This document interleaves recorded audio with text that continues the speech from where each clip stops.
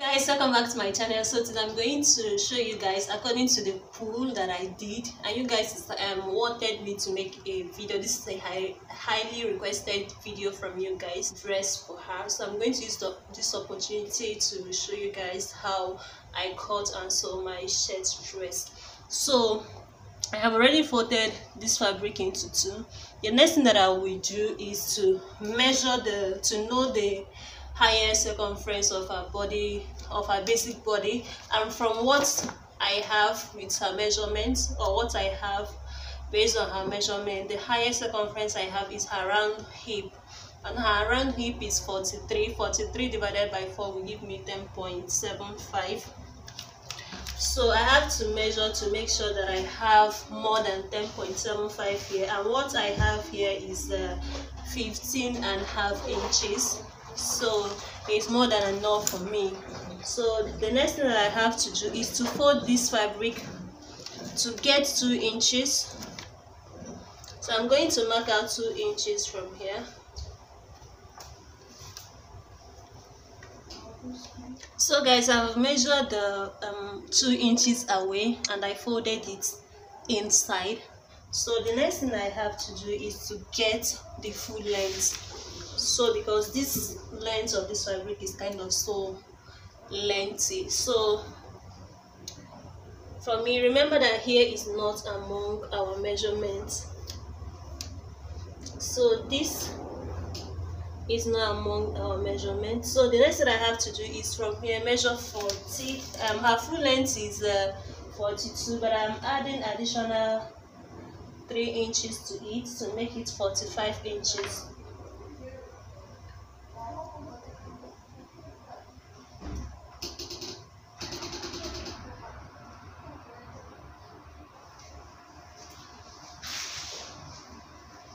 So this is from down here is 45 inches, so I'm going to cut it out.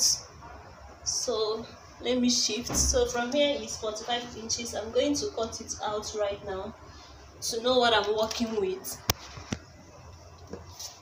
So guys, this is what I'm working with, the length of what I'm working with. So the next thing I have to do is to measure the standard neck measurement, which is 3 by 3 inches. So I'm going to first of all measure the length. Remember that I'm not using this, so I'm going to cut this thing out so that you guys can see what I'm doing.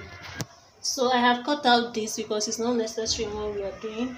So from here, this will enable me to know exactly what I want. So I'm going to measure 3 inches by 3. That's the standard neck measurement. So, and this is also a freehand tutorial, but I'm going to make a pattern about this shirt dress, so you guys will also know this and also know the pattern side. So since I have connected our neckline, the next thing is for me to shape. So on this side, you know that if you want to shape, don't shape like this, because it will be too tight on your client body. So make your curve to be a little bit deep so that your client can have easy access and it will be comfortable for the person to wear. So the next thing is around shoulder. Around shoulder is 13 divided by 2 will give me 6.5, which is somewhere here, but I'm going to make it to be 7. Then 7 plus 7.5. So 7 plus half, which is 7.5.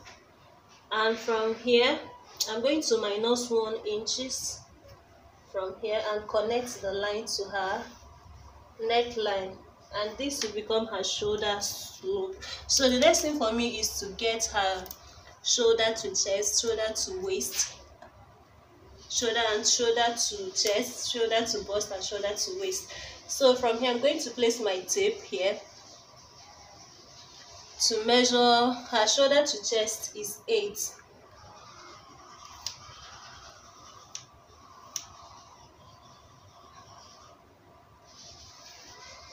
Her shoulder to bust is 12 inches. But this is not kind of required, but it's required for to give her comfort. And her shoulder to waist is 19.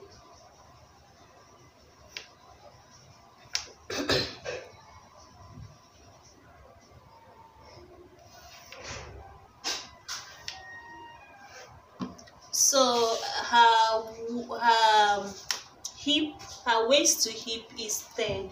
Remember, there is something called upper hip and lower hip, or hip 1 and hip 2. So her lower hip is 4. Her first hip is 1. Her second hip is 10. So 4 and 10. So that's why I marked it at the outer side of this of the fabric. So the next thing for me to do is the round armhole. Her round armhole is 19. 19 divided by 2 will give me 9.5.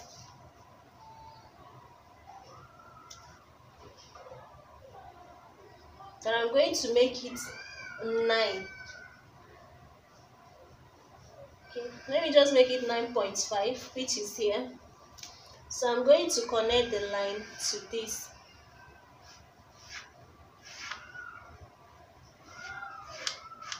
So once I connect the line here, remember the shoulder slope, I'm going to curve it. Remember, the front armhole will be more curvy than the back armhole. Sorry guys. Since we have gotten the armhole, the next thing for us to do is to get, we have also gotten the shoulder slope, the neckline, the armhole, then the length of her body. The next thing for us is to get her body circumference, and her body circumference is her round chest is 37. 37 divided by 4 will give us 9.25.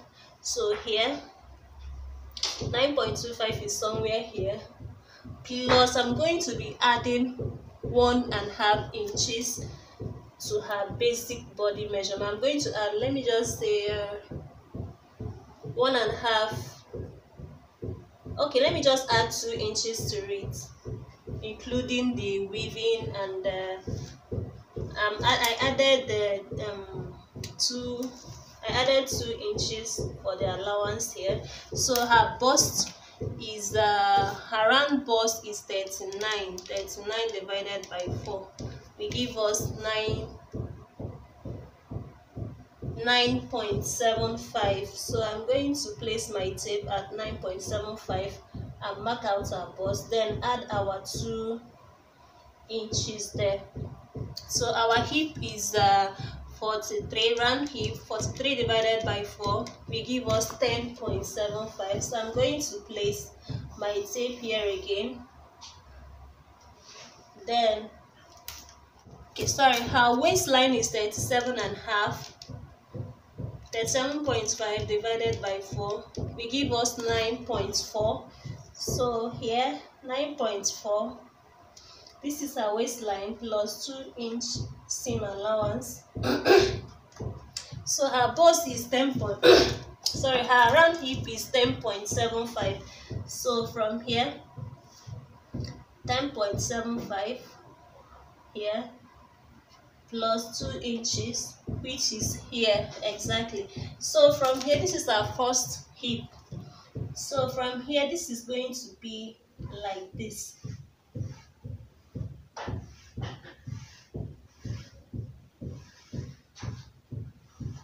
So that's how to shape. And this will then match the second hip. So at this point, I'm going to minus 1 inch from here at the down part.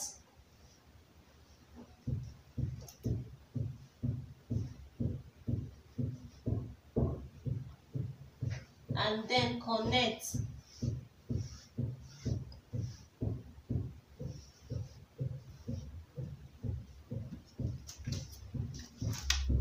Let me bring it up for you guys to see.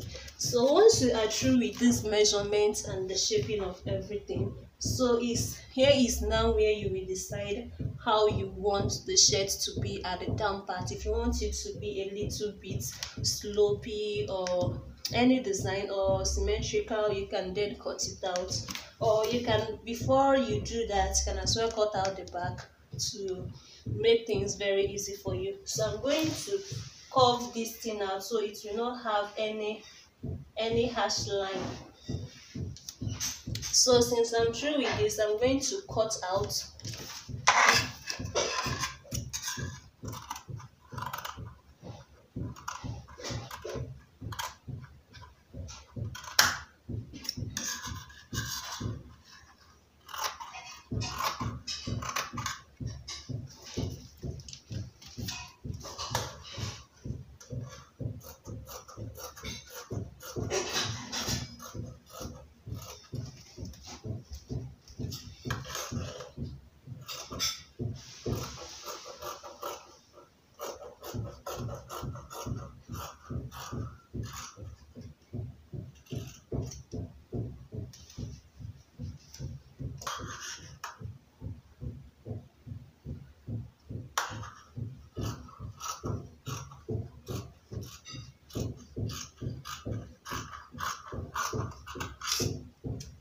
So I'm through cutting out this side, so I'm going to use this to cut out the back.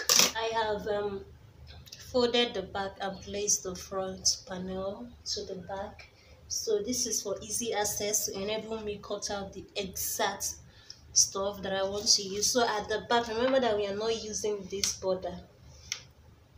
I'm going to use, because this is going to have collar, remember that. So if you have not seen my previous video on how to cut or how to make a shirt collar, please go and watch the video, but I will drop the link in the description box, and also how to cut a sleeve so that you guys will go and see it, because I'm going to make this video as short as possible. So for the back neck,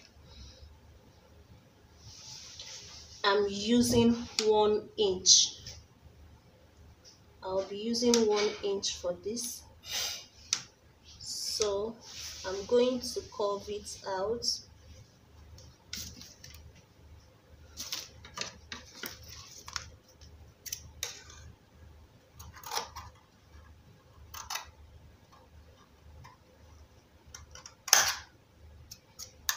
So start cutting everything all out.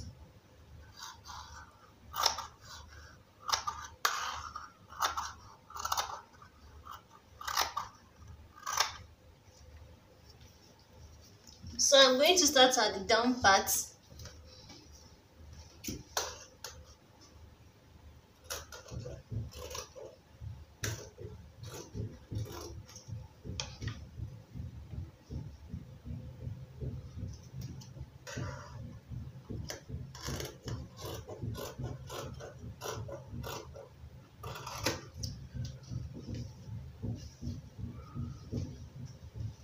So I'm going to be a kind of careful, because this material is chiffon material.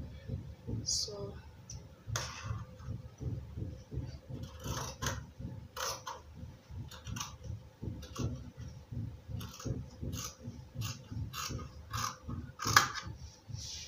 remember that the front armhole and the back armhole is not the same. That's why we have something like this. The front armhole is more curvy than the back armhole. I didn't fold the back panel because back panel doesn't have shirt base or button folder or button base. So the next thing for me to do is to open that 2 inches that we folded in at the front side. So always make sure it's either you pin to avoid your fabric from shifting, either you pin or you hold with a heavy weight.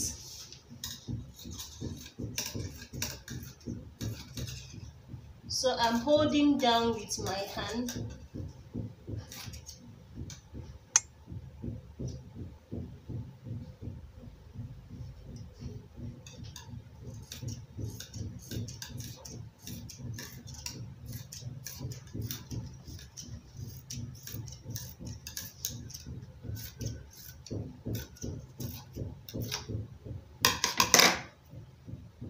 So I'm through cutting. So here will now be my button fold. Remember, what you added is 2 inches to it. 1 inch, the other 1 inch inner, 1 inch outer. So this is going to be like this. So I'm going to fold it like this, then cut off this side. So guys, thank you for watching. If you have not subscribed to my video, please do so. Drop your comments down below and share with your friends and family. I love you guys, and see you guys in my next video.